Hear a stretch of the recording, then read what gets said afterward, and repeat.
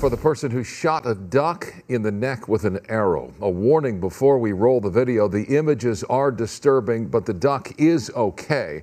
That injured duck was first spotted last Saturday swimming in a lake in Newport Beach with that arrow protruding out of its neck. An animal control officer tried to use a small boat to catch the duck, but it was able to fly away. The bird was then spotted again on Sunday near Kaiser Elementary School in Costa Mesa. Its jaw and cheekbone were severely injured, but it is recovering. Police are investigating this as a case of animal cruelty.